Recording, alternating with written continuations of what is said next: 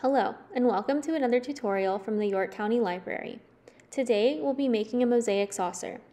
Ask your local library branch to put mosaic books on hold for you. We have a lot.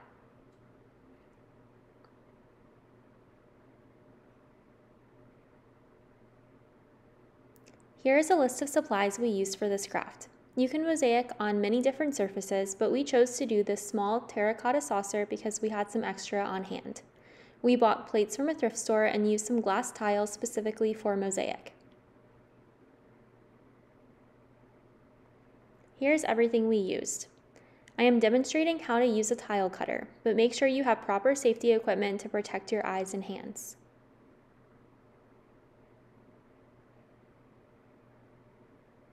The next thing I did was loosely arrange what I wanted my design to look like. I then took a photo so I could remember the placement. And now you're seeing me put glue on the saucer and begin placing my tiles and plate shards where I wanted.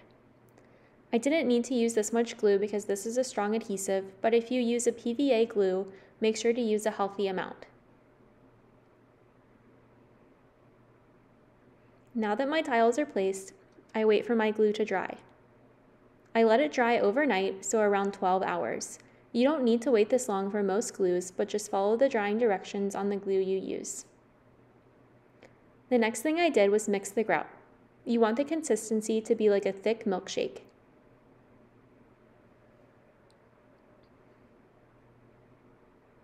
Follow the directions on your grout container for mixing.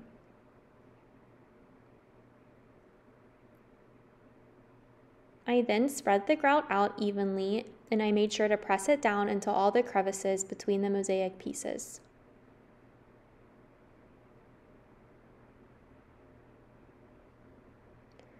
And if you're going to touch the grout to smooth it down, make sure you're wearing proper gloves because it can be caustic. So here I am just smoothing the grout into all of the crevices.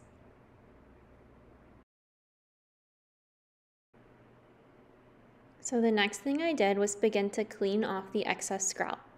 I waited for the grout to dry for the recommended time on the grout packaging. So use a damp sponge to clean your tiles, and you'll need to rinse your sponge several times to fully clean them.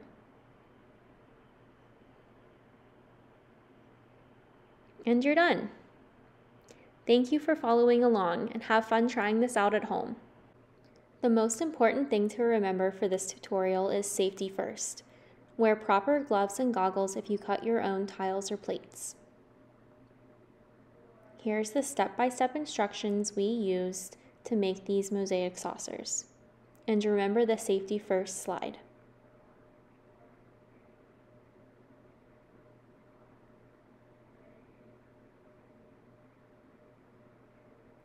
And here are some books you can check out about mosaics from your library. We'll post the links to these books in the comment section below.